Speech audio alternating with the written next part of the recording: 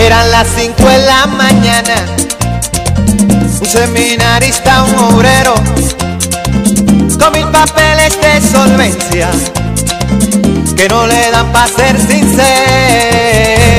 Eran las 7 de la mañana, y uno por uno al matadero, pues cada cual tiene su precio, buscando visa para un sueño. Hello, my name is Shaija Simple, and my classmates and I are pleased to present important information and viewpoints about Latinos coming to the United States. To seek a better life, we will bring you the stories of struggling Latinos and stories of some Latinos who are living not too bad. We interviewed 3 people who are totally different, but who have given us the opportunity to listen to the important reasons why they have left their families back in their countries and have entered here to the United States and come looking for their American dream and happiness. We want to remind them that because they are Latin, they do not do us any more than others. We are people and we must always be united, because being Latin is pride for which we are grateful. Thank you. Good afternoon, sir. Good afternoon. What's your name and where do you come from? My name is Antonio Martinez. I'm from Dominican Republic. What was the main reason you came to the United States? Because here I had more opportunity for me and for my family too. How do you feel when you came to the United States? Not really good, because I had too many problems for the language and for the job and for apartment.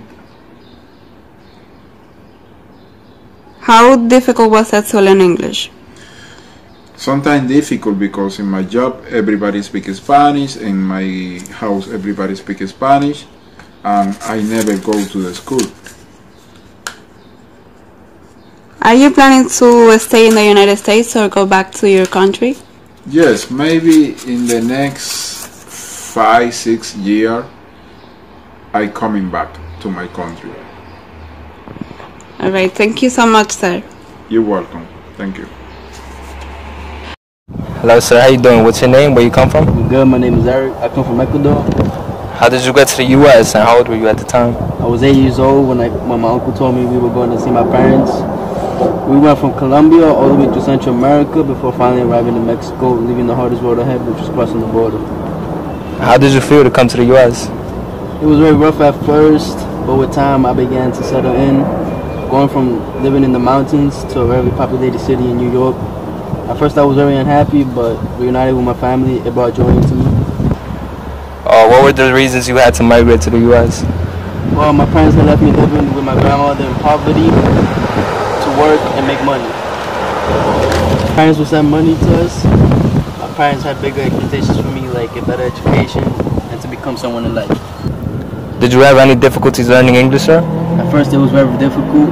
I had a rough time pronouncing certain words, but once I got put into public school, I made it my goal to learn and speak English correctly. With time and help from my teachers on pronouncing, I began to speak fluently. Although my struggles learning English, hearing kids in my school speak it became easier until I felt more comfortable speaking English rather than Spanish. What is your name? Where you come from? My name is Josefina Garcia.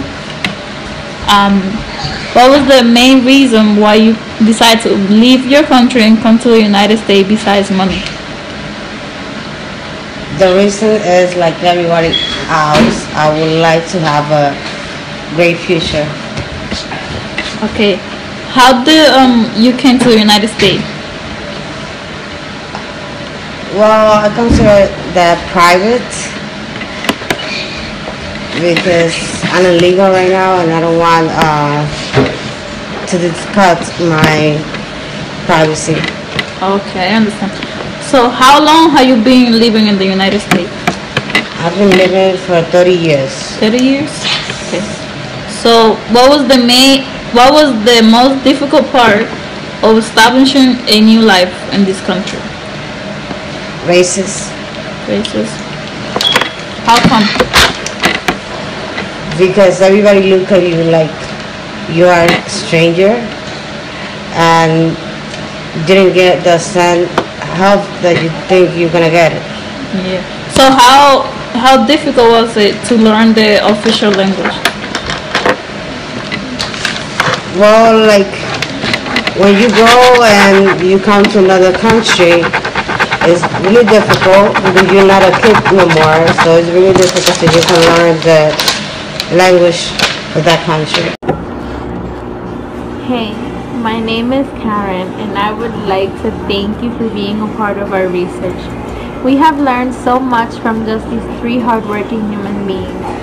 They have showed us that it doesn't matter the risk you take as long as you achieve your goal in the end.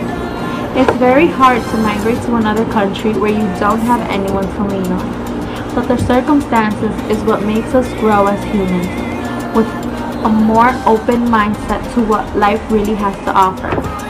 We are truly inspired by these people. There's a Spanish saying, no hay peor lucha que la que no se hace. So if you really want something, don't give up until you have it. Thank you so much for watching. We hope you enjoyed our clip. Until next time.